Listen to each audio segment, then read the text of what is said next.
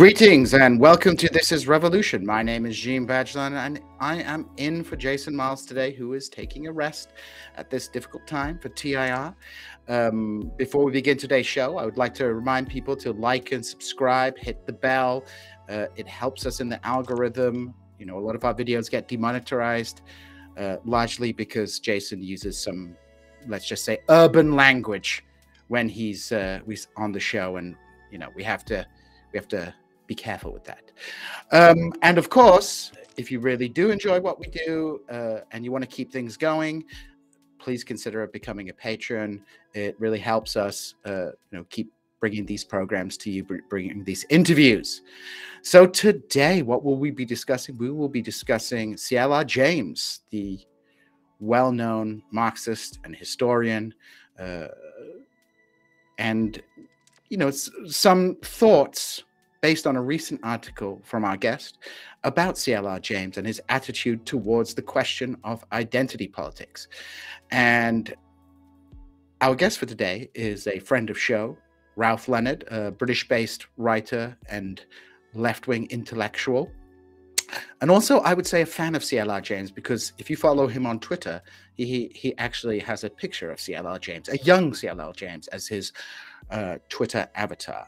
So he recently wrote an article in UnHeard, which is entitled CLR James Rejected the Posturing of Identity Politics. And the article opens up with this statement: "I denounce European colonialism," wrote CLR James in 1980, "but I respect the learning and profound discoveries of Western civilization. A Marxist revolutionary and a Pan-Africanist, a historian and a novelist, an icon of Black liberation and a die-hard cricket fan, a classicist and a lover of popular culture, Cyril Lionel Robert James, described by V.S. Naipaul as the master of all topics, was one of the greatest yet grossly underrated intellectuals of the 20th century." So let's welcome our guest for the day, the person who wrote those words, Ralph Leonard. Hey, Ralph, how are you doing? I'm good, thank you. Are you still in ecstatic joy over the crowning of our new king? You know, did you watch it on the TV? Did you pledge your undying allegiance to him? No, I didn't really watch it, and no, I don't pledge my loyalty to Good King Charles. Yeah, King Charlie. King Charlie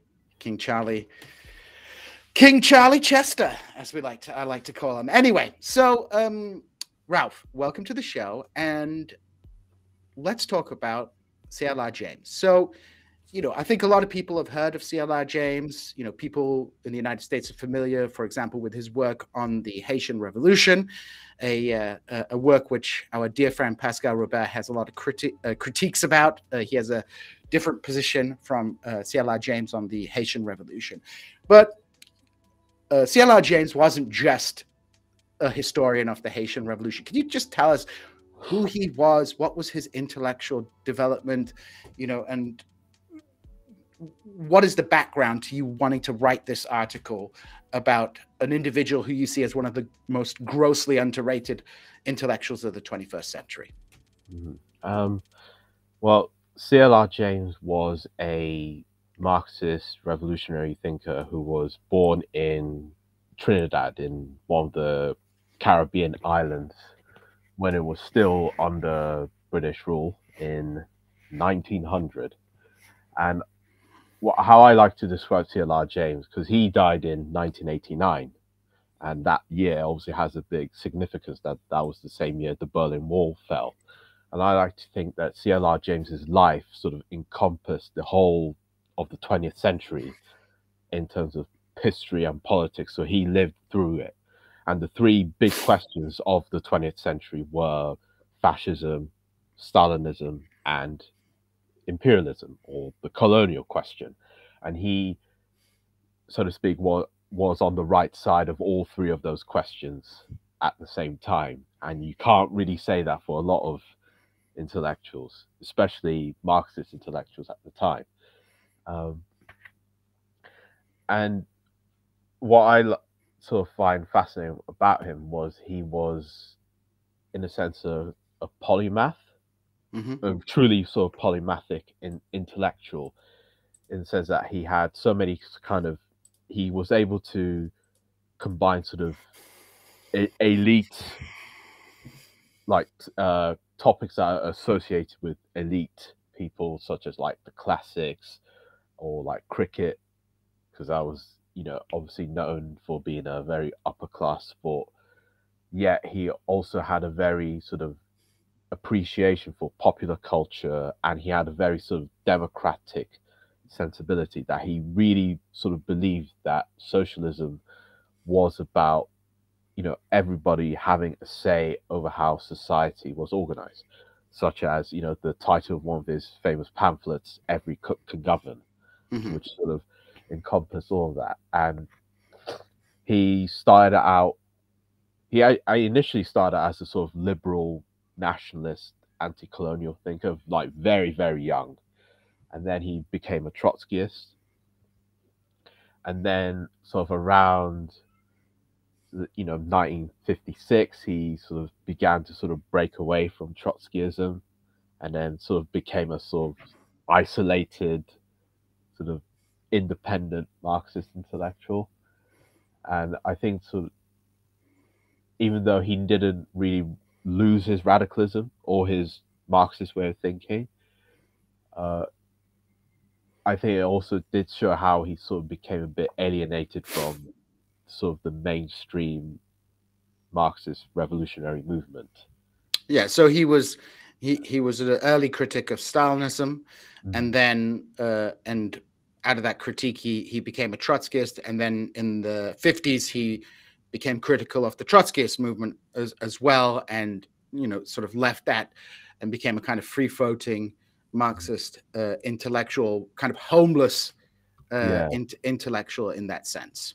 yeah, and engaging with all sorts of questions like the colonial question.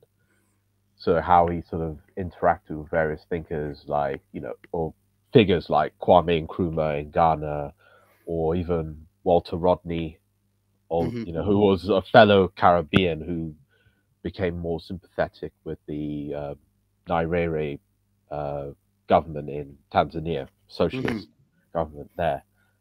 Yeah, and just add this, that one of his more underrated works is a book called, he didn't quite finish it, because called American Civilization, Hmm. which I think is very underrated, because he's grappling again with one of the key subjects of the 20th century is America, and how, because this was a country that in the 20th century became the superpower, became the dominant superpower in the West, dominant capitalist power.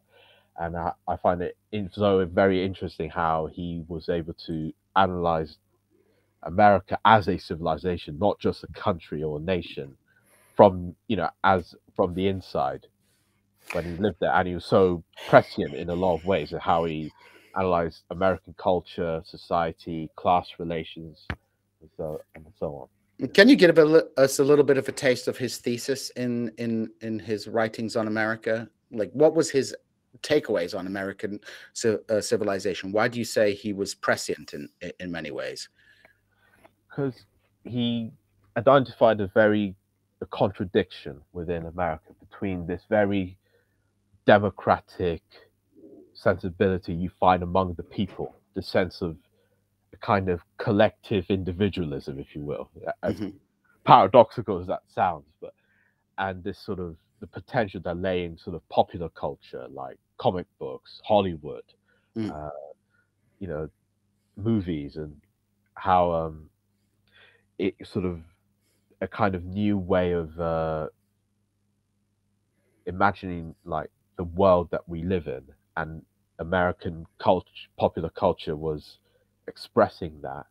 Yet at the same time, he saw within America this sort of rise of a more bureaucratic, sort of top-down, sort of managerial sort of system that was in line with like the dominant trends. Like, even you saw it with Stalinism, with a big state sort of trying to manage everything. And with the European social democracy, with the Yeah. post-colonial governments, where you have uh, the growth of state power, the centralization of national identities, etc., etc. So in this article, you are highlighting CLR James's rejection of the posturing of identity politics. So I think it's important because, identity politics is a word that's thrown around a lot these days, and it can mean different things to different people. So when you talk about identity politics, what exactly are you talking about? I'm talking about a form of politics or radicalism that takes as its starting point basing itself on a kind of racial, communalist consciousness, and it seeks to sort of base its radicalism from that point. Yeah. Right. So what would be examples of this? Concrete examples of one concrete example would be, say, black nationalism. That's sort of the obvious. That's it takes that black people are a kind of nation, or community, which has a common interest vis-a-vis white society or whatever else, and that politics should be that the black interest should be the starting point of one's kind of political struggle. So it's basically, you would argue then that identity politics is a form of politics that is a rejection of class-based politics in favor of a politics that's predicated on a fundamental antagonism between different identitarian groups. So black nationalism might be one version. You could argue Islamism would be another version. Even some forms of anti-imperialism that posit that the primary contradiction in the world is between, the capitalist West and the oppressed masses of the developing world. So it's based on a kind of revolutionary and an antagonism, but one that is not class-based, which there may be class elements to it, and these thinkers may at times talk in class terms, but their primary basis for political mobilization is on these communal identities. Even though that perhaps within these movements there are some which pay more heed to the sort of class question, but it's a second order issue to the question of ethno-national liberation, emancipation, etc. Would that be a fair summation of what? Whereas you would say a class-based politics puts class first, and there may of course be a recognition of ethno-national oppression, etc. But it's the political mobilization is rooted in this notion of class politics as being the primary antagonism from which other forms of oppression flow. Yes. But I think CLR James was a bit more subtle in how he grasped that, because when he was writing about America or South Africa, he knew that the race question kind of was very paramount, because those societies were literally racially segregated societies that defined themselves, their own self-conception based on racial superiority.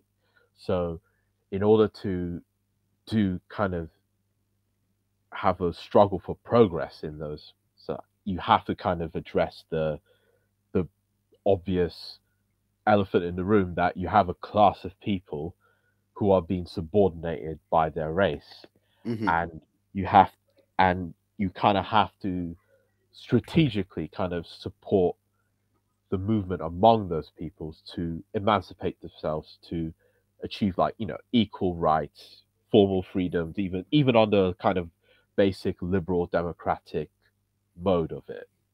So in rejecting identity politics, CLR James was not, quote unquote, what is often called a class reductionist, which I often think class reductionism is applied extremely misleadingly to many on the left who do recognize the importance of ethno-national questions and questions of oppression of particular identity groups. but whose politics is predicated on class politics. I think, often it's a kind of many of the people who are critics of the Marxist left are somewhat disingenuous in their portrayal as, class first politics as being a rejection completely of any kind of notions of ethno-national or racial oppression. I think, well, a way to put it was he wasn't an economism. He didn't subscribe to an economistic way of, a kind of vulgar economism that, was strictly kind of down the line. Oh, it's just about wages or income inequality or stuff like that. No, because what he saw with class was just how the relationships that define the mode of political economy. So Mm-hmm. that's what class is. For at least for Marxists, it's not kind of a kind of sort of because a lot of the ways people talk about class, you would think that they were talking about caste, like just Mm-hmm. different types of people who are just who belong to sort of rigid structures, like obviously you have the working class at the bottom, Mm-hmm. middle class, rich people, blah blah blah, but without understanding kind of like kind of the relationships within the you know mode of production that defines how these social relationships express themselves. Right. So he took what we might call the ideological superstructure seriously in his understanding of politics. And I think the point you raise about the question of class versus caste is an important one because, you know, class society has existed for a long time, but there is something fundamentally different about modern capitalist class society in that, in feudal eras, the difference between classes, although there was, of course, social mobility, but it was often defined in terms of different sets of legal privileges and rights and responsibilities. Uh, uh, and in modern capitalist society, the liberal ideal is the abolition of all those legal distinctions. Although there is still a class society, it's just one that is to a certain degree obfuscated by a universalist Yeah. legal order and political order and individual order. Mm. So when talking about him rejecting the posturing of identity politics, what was he critiquing at the time? I led with this quote that he has where he is on one hand rejecting colonialism and imperialism, but at the same time expressing his admiration for certain of the achievements of quote unquote Western civilization. Uh, how how might we understand that within the context of his time? What did he mean by this? What did he want to say? Mhm. See, when it's funny because Richard Wright, the novel, the African American novelist, had a quote where he said, "I'm black. I'm a man of the West," and what he meant what he meant by Western was simply modernity, Mm-hmm. modern civilization, and that's what CLR James means when he talks about Western civilization, which is the the the body of philosophical, political thought that has shaped our entire world. Mm-hmm. So, and and the sort of way of thing he's arguing against is to this kind of sort of black nationalist way of thinking. And you even see it now with sort of so-called like decolonial theories now that sort of has a kind of simple negationist stance with, you know, the West or European civilization that nothing uh, from it is, useful or has done any good. It's all just imperialistic, capitalist, etc. Well, CLR James sort of saw the the potential within like these thoughts to advance the realm of through freedom. So he would say that it's not one can't just reject, you know, Cervantes or Goethe or Shakespeare because of their dead white men. No, Hmm. because they have something to say about the human condition and human existence, and that it would apply to as well to a black Caribbean person or a Chinese person as much as a white European man. And he also made the point that when he was asked specifically about whether, oh, is Shakespeare relevant to Caribbean people, and he would say in tandem with Richard Wright that, well, first of all, people of black Caribbean people of the Caribbean are as much shaped by Western civilization as much as by sort of African sort of ancestor culture, because you know the history of modernity is as well a kind of mingling of cultures, often through of course very violent means, through slavery and or the coolie system after the abolition of slavery. Hmm. But out of that comes like a basis for kind of real universal freedom, and that's the contradiction he recognized. So he rejects the notion that, for example, the canon of Western culture or the canon of Enlightenment thinking is purely the inheritance of white men, but argues that it is also fundamentally linked to the history, for example, of Black Caribbeans who are shaped by quote unquote Western civilization, or perhaps we might more accurately call it bourgeois civilization, Yeah, yeah, uh, precisely. because not all white countries Yeah, were necessarily at the vanguard of quote unquote white civilization. The history of the people in the Balkans were white people, but their relationship to what is called Western civilization and the canon of Western civilization is quite different to the canon in Britain and France. So he's in a sense rejecting a kind of negation, a reaction against uh, imperialism and colonialism and white supremacy and the history of racism, a reaction which is perhaps understandable, but a reaction which he kind of sees as throwing the baby out with the bathwater.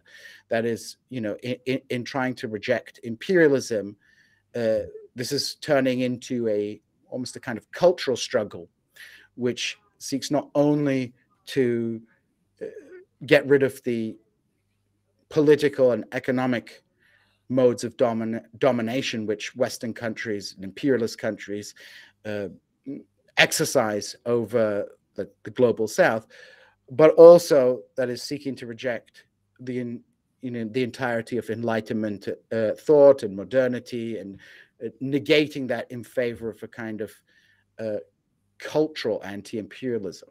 yeah. It's the argument against negritude, Mm-hmm. that in rejecting colonialism we have to sort of recover some kind of authentic, you know, African essence Mm-hmm. that has been traumatized by imperialism, and he rejected that. Uh, so why would he reject?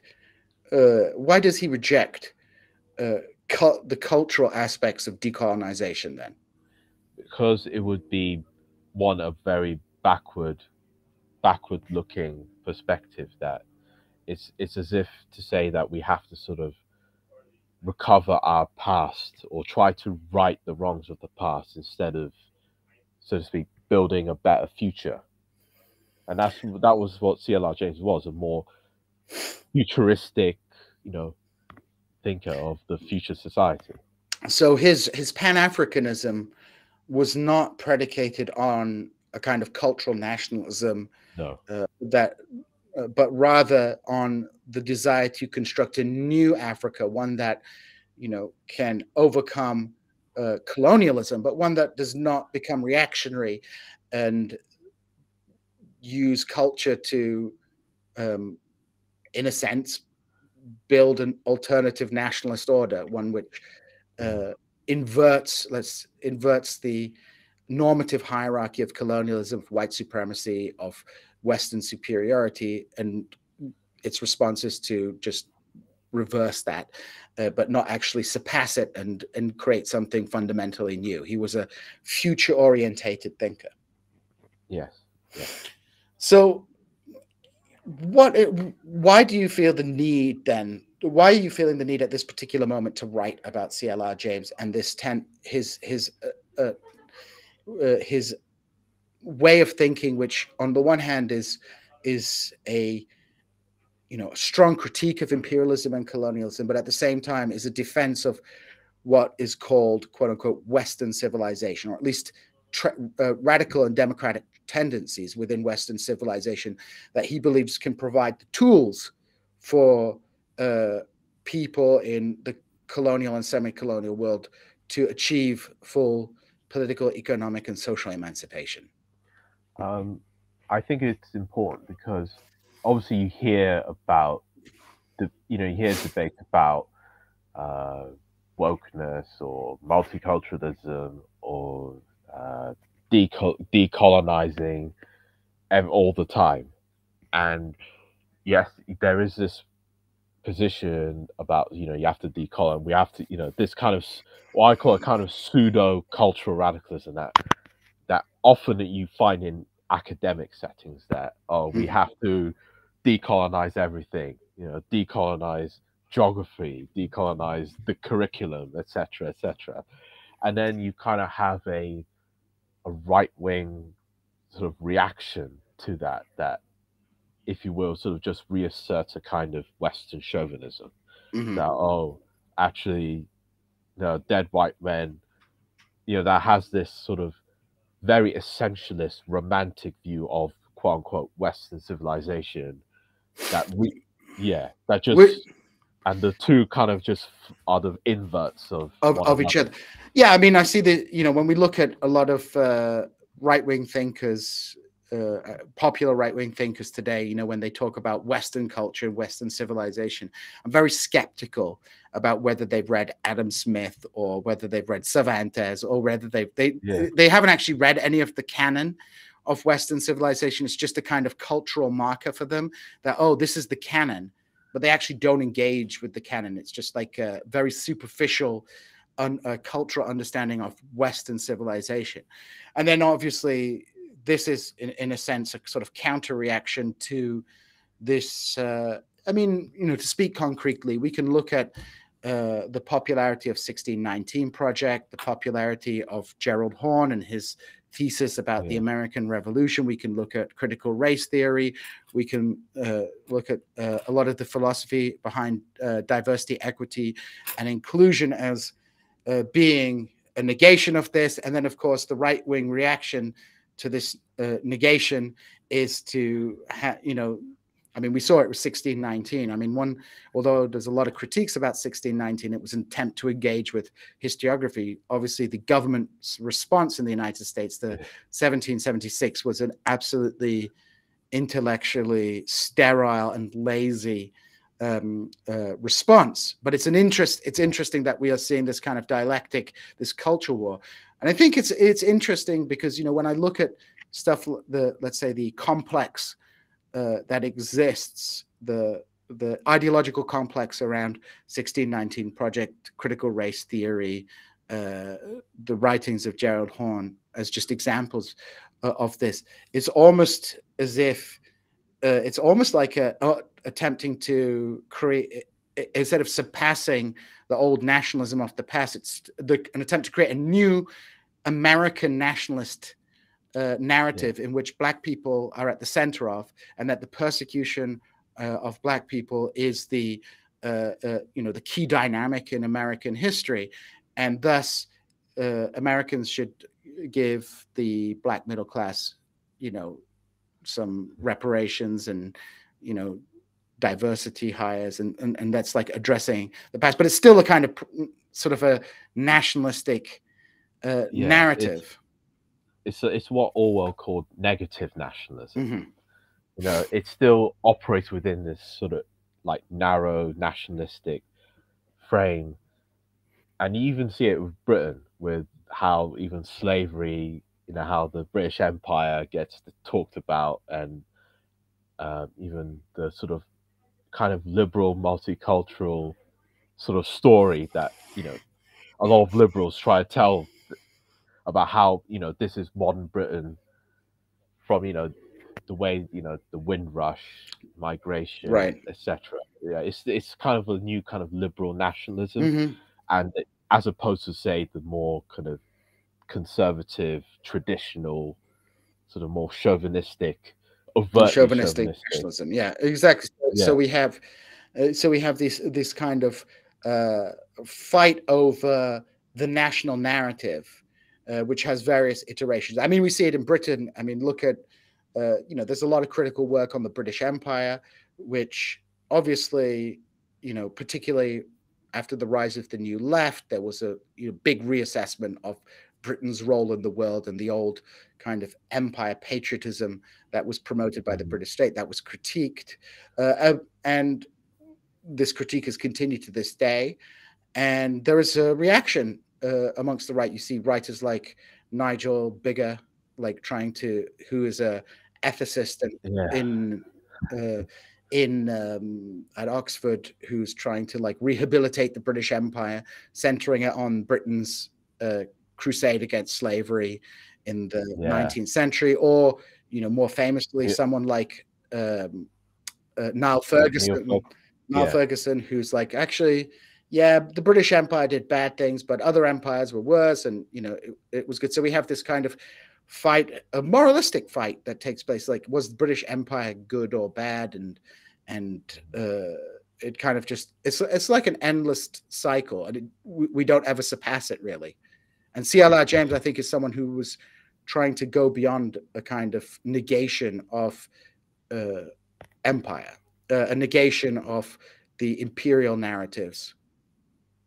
Yeah, just a simple negation that, well, everything from the legacy of the collision between, say, Europe and, so to speak, the rest Hmm. is ipso facto just bad and it has to be rejected on toto.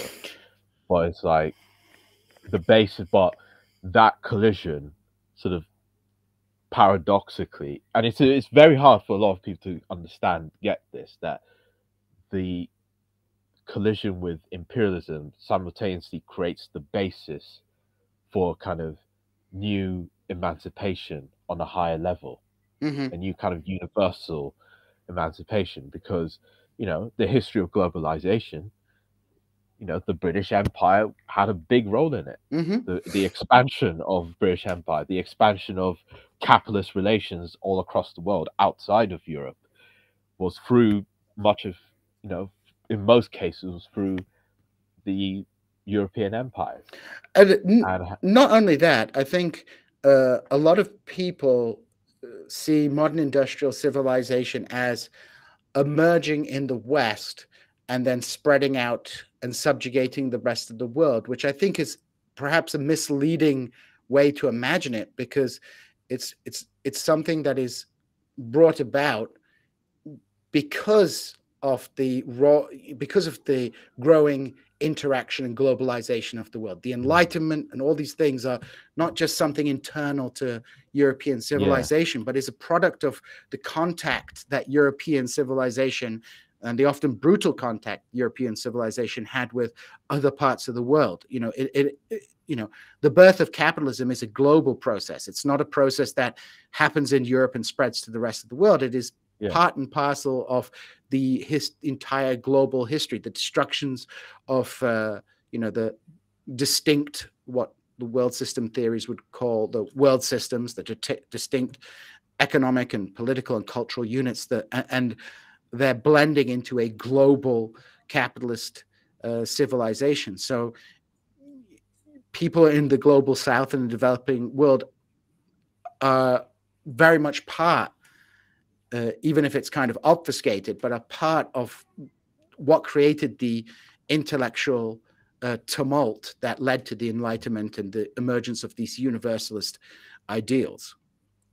yeah, yes. And the Haitian Revolution, if you will, is the apogee of that process. Um, Do you want to outline, CLR James obviously wrote on the Haitian Revolution. Do you want to outline why the Haitian Revolution is so critical in understanding the universalism of universalism? Because, well, the Haitian Revolution started in 1791, not not that long after the French Revolution, and it was usually, it started off as a kind of usual slave uprising. It started by a bookman, a sort of shaman, and then as the rebellion became bigger and bigger, it became something more than just another rebellion. It was a full-on revolution where these slaves, and then that's where Toussaint Louverture sort of came out of as the leader. And what he did was to take this rebellion and give it a full-on political vision. And he was especially influenced by, French Enlightenment thinkers like Abbe Raynal, Rousseau, read the military campaigns of Julius Caesar, and in fact, there's actually a story about how these slaves uprose in a plantation, and they burnt down everything, but except there was one book that wasn't burnt. And then when the plantation owner came back and he saw the book, it was on the page of this was Abbe Raynal's book, and it was on the page where he talks about the slaves uprising for their freedom. And I think that's a very kind of poetic sort of way of showing it, because the slaves kind of not only overthrew in the end the colonial regime, but they built up their own state, a Black Republic. And this is why the Swiss Enlightenment thinker Benjamin Constant, very even shockingly at the time, says that, to some of his colleagues, that, all this stuff about these Negroes are inferior to us. Well, they built up institutions that are just as valid as anything a European could come up with. Right, and even slave owners in the South had a respect for ouverture and the achievements of the Haitian Revolution. But I think that's a critical point, because even though these Enlightenment ideas originate amongst, let's say, are articulated by, dead white men, are, coming into being in the intellectual centers of Europe, London, Paris, Scotland, the 13 colonies and places like that, there is a universalism to these ideas which allows them to be appropriated by other peoples to achieve their emancipation. That obviously there have been historically slave uprisings, right? That is, this myth of like the passive African slave in the Americas is a fantasy. It's whether it's a kind of a quotidian resistance working slow, or whether it's like a physical uprising. People resist enslavement, but these Enlightenment ideas became tools to move beyond a kind of impulse of freedom towards providing a ideological, political, and institutional framework for a post-slavery society. That this universalism, I mean, you see it in America with Frederick Douglass's writings about the 4th of July and his highlightings of the ideological contradictions that the American Revolution creates.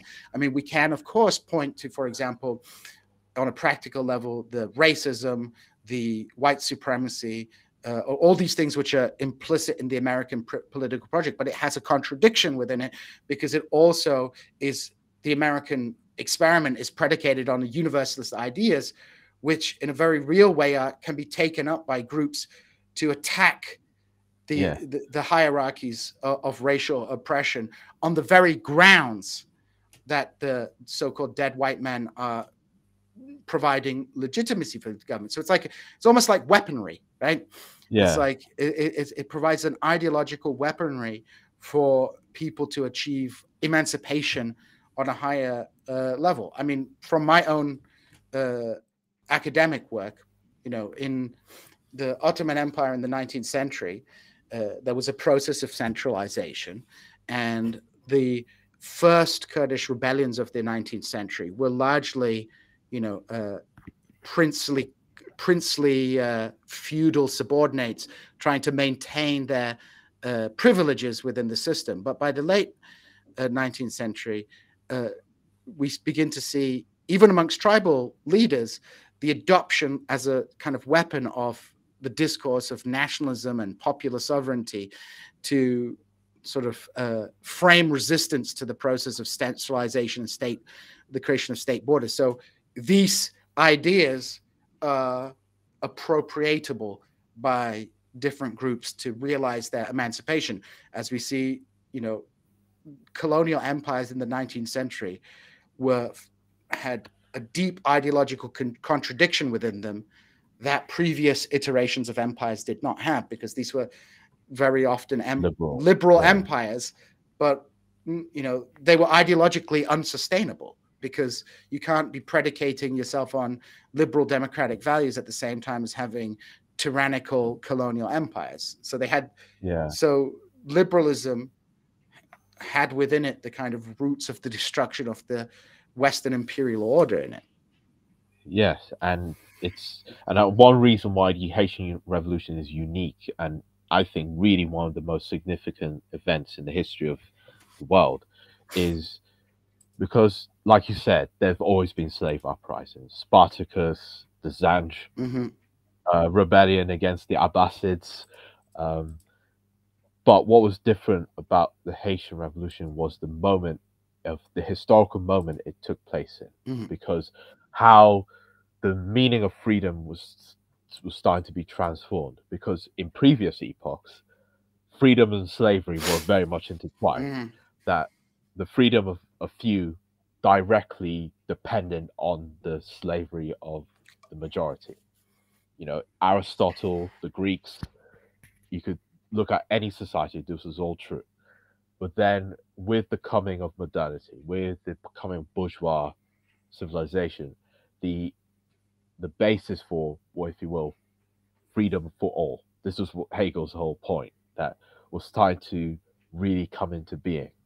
And the Haitian Revolution, I think, even if it was only for a moment, so really kind of expressed that truly universal freedom, that even for the enslaved Negro, liberté, égalité, fraternity is as much his birthright as it is for the French peasant or the son of liberty in America.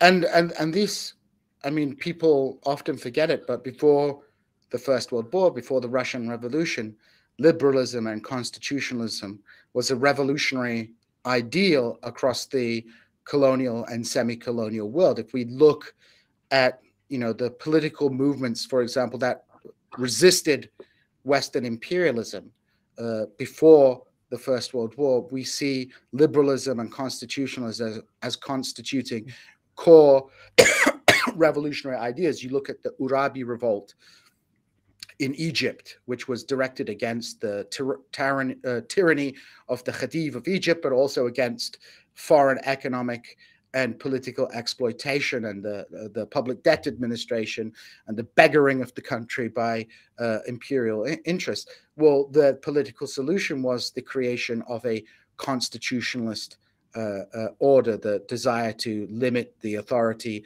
of the Khedive, to create a constitutional monarchy and to empower the masses of the population. We see this with the constitutional revolutions in the Ottoman Empire, in Iran, in China, in all these places.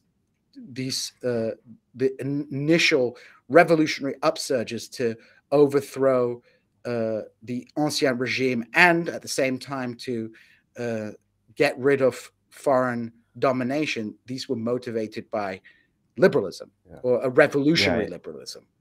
Yeah, even in Nigeria, where I'm partly from, the original nationalist movement was a liberal nationalist movement to, so to speak, unite the various ethnic groups of Nigeria under a sort of more constitutional republican sort of government, and that's why the Nigerian flag is, of course, based on the tricolor in France. Yeah. So there was a real internalization of these amongst the first generation of anti-colonial activists and revolutionaries who saw themselves as not rejecting liberalism per se, but exposing the hypocrisy of Western discourse about liberalism, that the Westerners are talking about the mission civilisatrice, they're talking about all these things, but in fact, they aren't living up to the ideals which are universalist. So the critique was not of universalism and bourgeois political thought per se, but rather about the inconsistent way and that in which it is being applied. Yeah, and obviously the story of the anti-colonial movement has its own contradictions, because in a lot of places where the colonial regimes were overthrown, what would replace them was a more sort of aggressively nationalistic, mostly dictatorial sort of regimes, or based on sort of ethnic sort of clan-based regimes. Like even like in Nigeria, I could say that after the colonial regime was overthrown, what we then had was a series of military coups, brutal civil war, and a very kind of fractured political and fragile political system that's often still to this day based on ethnic sectarian lines. Right. So as we're coming up to the hour, I want to ask you then, you want to highlight CLR James in your article because of his like nuanced approach in approaching the question of universalism and his rejection of identity politics. Yeah. And obviously you're writing it for this specific moment. What do you think is driving the, let's say, identity politics elan of much of the existing quote unquote left today? Why is this identity politics frame so dominant? Is it an intellectual problem, or is there a material basis for this? What's causing it, in your opinion? I think one was the clear failures of Stalinism and the old Marxist revolutionary movements to actually do anything of to actually enact progress towards socialism. And because of that failure, I think there was a certain kind of despair and sort of alienation from it, from a class of intellectuals. So then they sort of, I think, sort of pivoted towards this more identitarian frame as an alternative. And then there's also a broader social problem, what's called the cultural turn within sort of, various academic disciplines. So where kind of culture sort of become like the interpreted as the primary antagonism within. So, society is different, and you see this on the right and the left. They sort of talk in this sort of culturalized terms.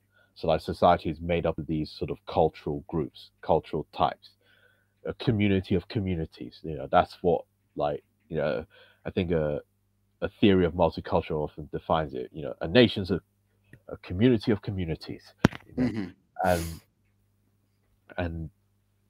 we, society has to sort of manage the differing interests between these groups. I think, and as always, there's always a kind of a dialectic between the ideas and the material form in this. So, yeah, I think that's how I would answer it.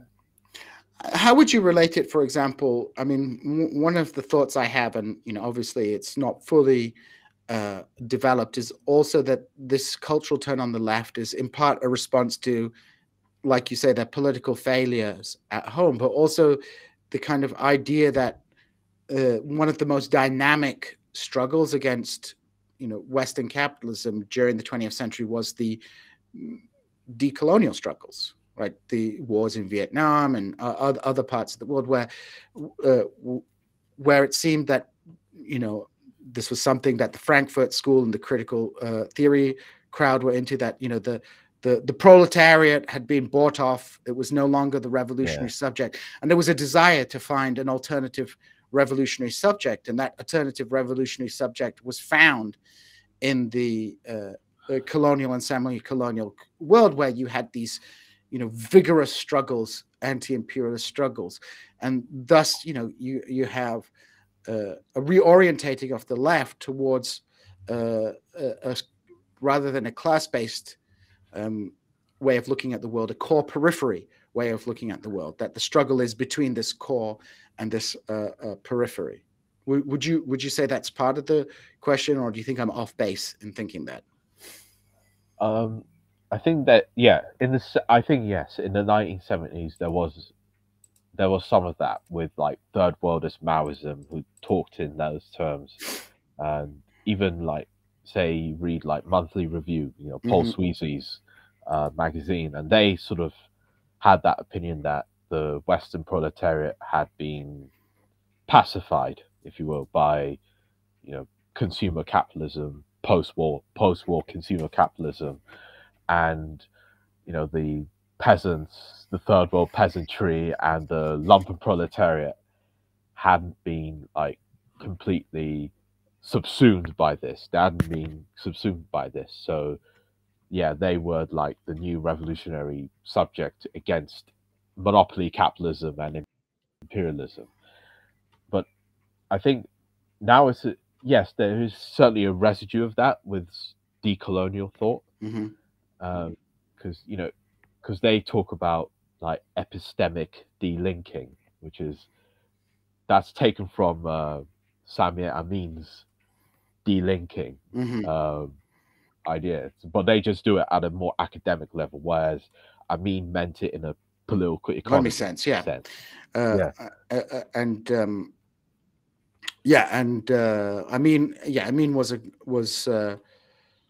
a critique of imperialism. He was what was it's not world systems theory, it's dependency theory. Yeah, dependency theory. He was the pioneer of dependency theory, which has a lot of overlap with Marxism in some ways, but also to a certain degree is with nationalism. And Samir Amin, I believe, was actually a supporter of Sadat, was it? Or he was a supporter of Egyptian nationalism at some point. So it was a kind of radical, an idea of decolonization, which was rooted in political economy, but which was actually nationalistic, autarky, nationalistic, which was not at the time, of course, particularly at variance with mainline Marxist-Leninist, Stalinist political thought, which looked at socialism, one country, and national roads to socialism. That you had various national roads to socialism. So it's almost a lot of this is to do, I think, with the internalization of the nation state and nationalism within left-wing politics. I mean, when we look at the Second International, figures like Lenin were like truly internationalist. The Russian Revolution wasn't meant to be the Russian Revolution. It was meant to be step one on a European wide revolution, and it was planned in that way. Then when the Mensheviks were like, no, we can't seize power in Russia. We need to develop capitalism first. Lenin's critique was not, no, we do need to seize power so we can do national developmentalism. His idea was, no, we need to seize power so that we can trigger a revolution in the rest of Europe. It was not, there was no Russian road to socialism for Lenin. The isolation of the Russian Revolution led to a crisis and the necessity almost of socialism in one country, the political necessity. But I think that's very hard for people to comprehend today, because the form of the nation state has become universal. Decolonization was in many ways the ultimate victory of the capitalist political form, because the nation state is the ideology of rising capitalism. And with neoliberal globalization, you've had a more deepening of capitalist social relations, like all across the world, Mhm. in a way that is simply unprecedented. Now, obviously, it's, I use this phrase from Trotsky, combined and Even uneven development. development, because like it's part of one totality. Well, do you want to Uh, just outline what you mean by combined uneven development? What Trotsky means by combined uneven development for people who aren't aware? so it's basically that capitalism is a sort of global totality. So it's not this idea of sort of analyzing capitalism from like British capitalism or French capitalism, like in this sort of nation state frame, doesn't really work, because capitalist relations are global, international, Mm. inherently, and you have to analyze it from that point. But at the same time, it's not, capitalist relations don't take place equally across various nations. So like, obviously there is some nations are highly developed, other nations are developed to lesser degrees.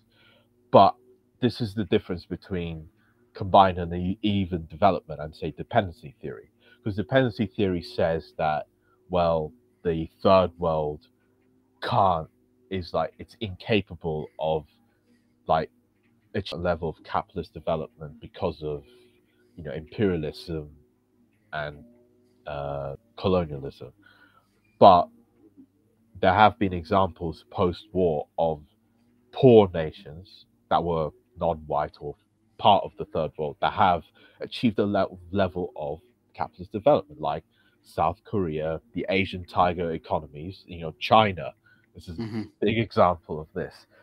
So, and there's an actually old book by a British Trotskyist from the SWP, the former SWP, called Nigel Harris, which is called The End of the Third World, which is about the development of the Asian tigers in the 1980s.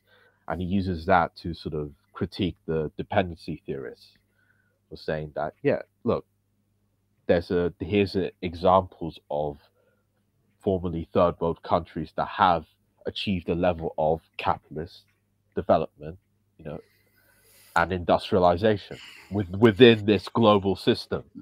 And I But think, and yeah, another important aspect of it, of course, is the idea that you can have extremely modern forms of technology and development being alongside barbarous forms of social relation and economic development. And especially in quote unquote the late developing countries, you have very modern forms.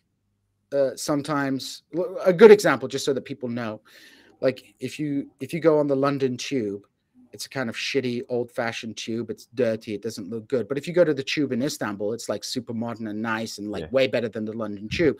And that's despite the fact that economically Turkey is less developed than Britain. But when they do develop, they're not going through all the stages of technological development to catch up with the West.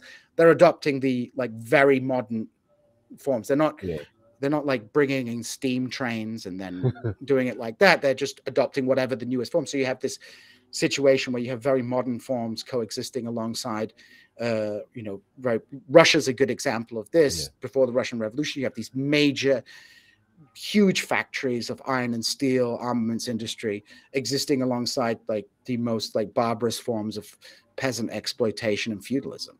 yeah, So yeah, looking at capitalism as a totality. yeah, So yeah. and yeah, and Russia at the time was, at least in Trotsky's view, like a sort of a preview for the rest of the what world, what what the it was rest going of the to world what look it's going like. to Yeah. yeah. Well, we're coming up against the hour, and so I want to ask you: do you have any finishing thoughts you want us to end on? Anything you would recommend people to start reading if they want to start reading CLR James? Uh, a, a a good recommendation would be his autobiography called Beyond the Boundary, and it's good because it's weird because there's an aspect of it that's a kind of sociology of cricket, Hmm. and even if you're not a cricket fan, and I'm not a cricket fan personally, you will sort of be you will be interested by it because how he talks about how how his how he was inducted into a certain kind of English gentleman ethos within that cricketing sphere, and how that sort of would help him when he was in later in life, even as a revolutionary. So that's Okay. one of the yeah. Well, Ralph, the article is called CLR James Rejected the Posturing of Identity Politics. It's published by UnHeard. There'll be a link in the description. I would recommend that everybody, if they have a chance, to take a look at it. And Ralph, we hope to see you again when you have Thank other you, writings for us to talk about. Thank you so much. And thank you. we are out.